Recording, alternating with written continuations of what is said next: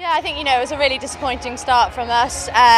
We obviously have to learn from that going into the next few games. We can't start like that, letting in early goals. We discussed their corners, and they executed them well, and we got better and better throughout the game, but we just didn't take our chances when they came to us. We had a number of corners we could have put away, and yeah, really disappointed with the result. But they've obviously got our old fitness coach.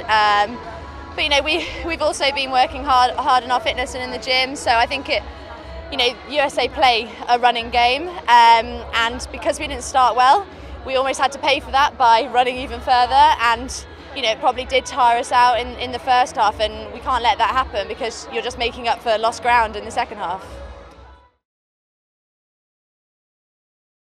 Now. We've got to pick ourselves back up. Tomorrow we'll do everything we know we do on a recovery day, and just prepare ourselves in the best way, mentally and physically, for China. Oh, it's obviously been really exciting. We arrived here on Monday. The stadium's fantastic. The atmosphere is really good out here in Holland, and it's a real privilege to come out here and play at such a big stage.